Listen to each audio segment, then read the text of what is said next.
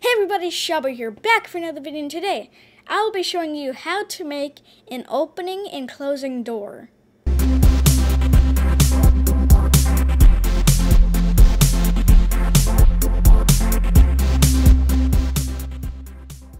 So the first thing you're going to want to do is insert a part.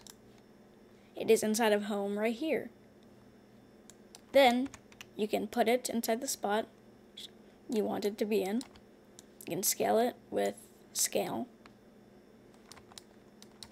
And then you can anchor it. And then you're going to want to insert a script there.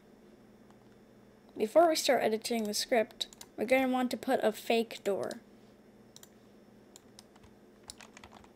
Or something we can use to find the position and orientation we need.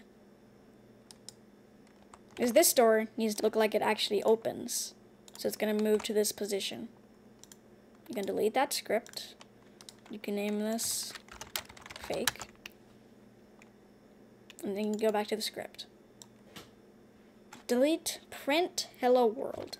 Then you can put script. Goes to script. Parent. So it goes to the parent. Dot touch. Then connect. Function. That hit. Then go to the end of it and press enter. Then put if hit dot name. So whatever it hits, it will check the name. Equals this. Put head there. So if what it hits is named head, then it will do everything after the then. Then you're going to want to go to the fake. Click it. Then go to position. Copy that. Go back to your script. Script.parent.position equals vector3.new. Then put the position right there. The next thing you're going to want to do is the orientation. Get the orientation. Click fake. Go to the orientation. Copy that. Do the same thing, but instead of position, orientation. Then put the orientation right there, and then how much you want it to wait to close. This is how long it's going to wait until it closes. Then you're going to want to get the actual door, the real door, to get its position.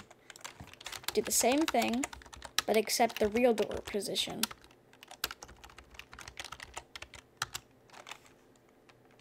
Insert it right there. Do the orientation. Copy that. Then there. If you want it to have a cooldown, then you can put that there. Now, click that. Delete the fake, because we don't need it anymore. Right click it, then delete. Then, click play. Go to the door, bump into it, and it will open.